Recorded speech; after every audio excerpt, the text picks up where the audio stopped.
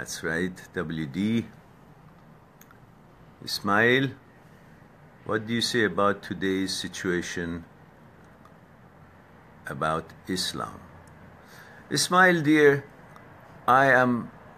trying not to discuss religion, types of religion, politics, and so on this gathering, because we all know what is fair, what is kind, what is not. There's so many things going around the world, and we want to take a break from it all and focus on how to build ourselves a person who can be flexible and deal with the issues and negotiate life in a more positive way by understanding life, by understanding our consciousness, thoughts, the relationship between the two, fears, desires, and egos, how to deal with our lives and how to pursue and achieve what we want to achieve,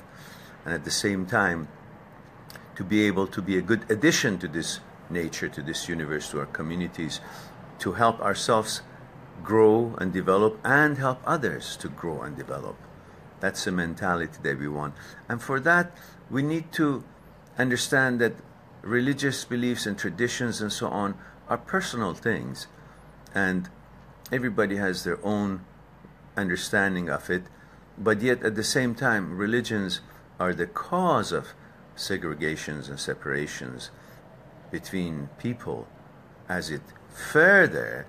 makes us think that we are different from each other and we are not in the same value, and some are this way and some are that way, so they have more right or less right. It's all nonsense. Religions are something that you may choose, anybody can choose according how they wish it to be, but it should not be a reason to separate human beings, because after all, human beings are all looking for psychological security, and by creating all these groups, whether tribes or communities or religious groups or nationalities, and all are reasons to make us feel we are separate, we are better or worse than the other. And that defeats that whole purpose of arriving to that psychological security, because it creates more divisions and conflicts. And to arrive to psychological security, the elusive psychological security in the world, divisions and conflicts are not the way. We want to be closer, find things in common. And obviously, nationalities,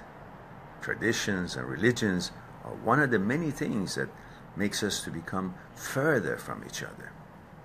not closer. So everyone's religion is important and